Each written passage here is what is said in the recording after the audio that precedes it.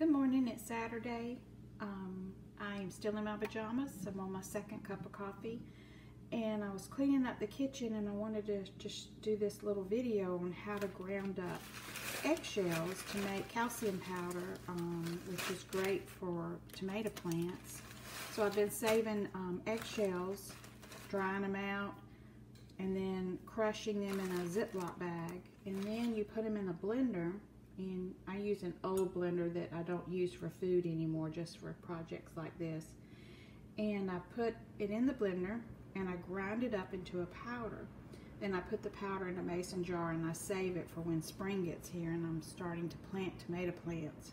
So I'll just show you, it's really easy. You just put the lid on, hit power.